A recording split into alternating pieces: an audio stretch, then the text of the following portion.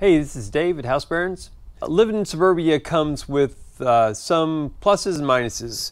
One of the catch-22s is having an HOA.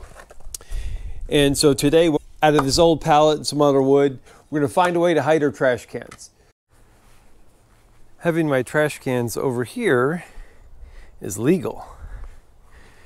Having my trash cans here by this door is illegal, because they can be, in theory, seen from the road. And this is directly from the road. Now, it just so happens that we have those bushes there that does hide them well, but had those bushes not been there, it's still visible. But again, it's about abiding by the letter of the law. So we could have a fence, but the fence has to get HOA approval. So I'm just going to build a disguise and speed things up. Another reason I hate putting my trash cans here is because it kills the grass.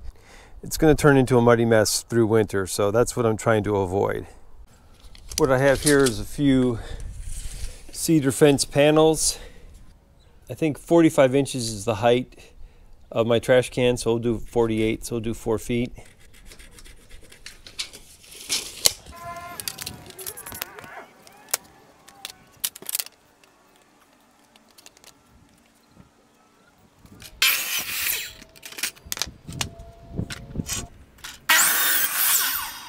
Right, so these are at 30. Ideally, I want to be at like 32, but these boards that I had are just going to be too short. So I found another bit of scrap wood, and these are 30, so these will work.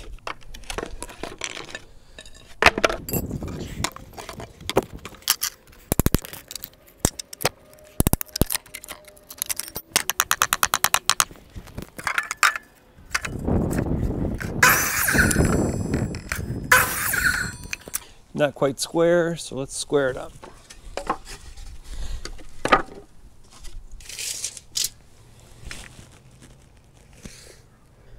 $55.5, $56.5.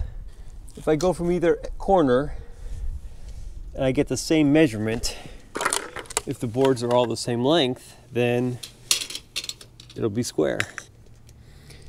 So that's 56.25. 56, and that's a quarter. 56.25. 56.25. Okay, so those outside boards are straight. So we just need to make sure that the rest of these guys are in line with this one and this one.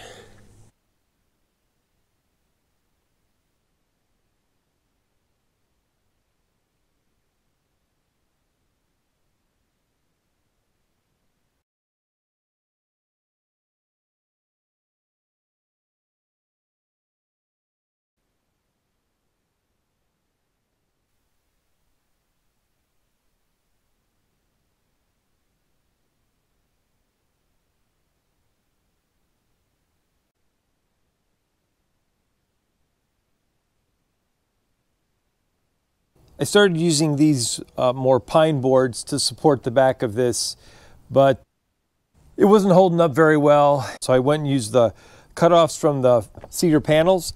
Once we got everything squared up, you know, with the tape measure in both directions, I re-supported the back with these cedar panel cutoffs.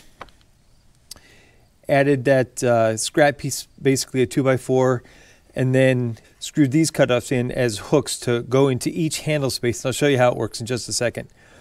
And I've got these pieces here, but it turns out they interfere a little bit. These were to support this 2x4 here. These kind of interfere, so I'm going to pop those out. They're just snugged in there. And I'm going to only put one of them in. All right, so I'm going to take out that little support, the little support piece. It's just anchored in right there. I'll slide it out. Same with the other one. Slide it out. And now we can go ahead and just put one of these in. I think one will be enough. I'm just going to snug it in there now. We'll anchor it once we know it all fits. And there you can see the the hook itself as it would grab onto the trash can. All right, so all we do is take this and put it over the handle edge, and there we go. Looks like it works out pretty well.